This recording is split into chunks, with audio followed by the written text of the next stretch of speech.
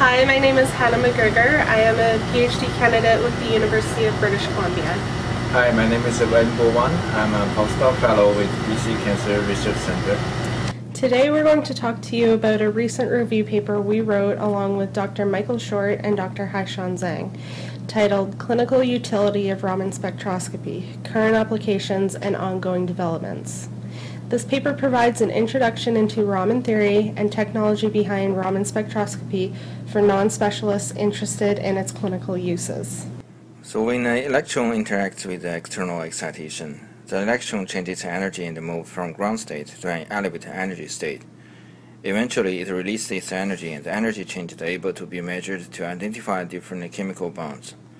In clinical Raman spectroscopy, we shine laser light onto the tissue, and the energy state can show the presence or absence of specific biomolecules which are clinically relevant. Raman spectroscopy-based instruments have been developed for a wide variety of clinical applications. However, a significant number of recently reported clinical systems, including technologies from our own lab, are geared towards oncology applications.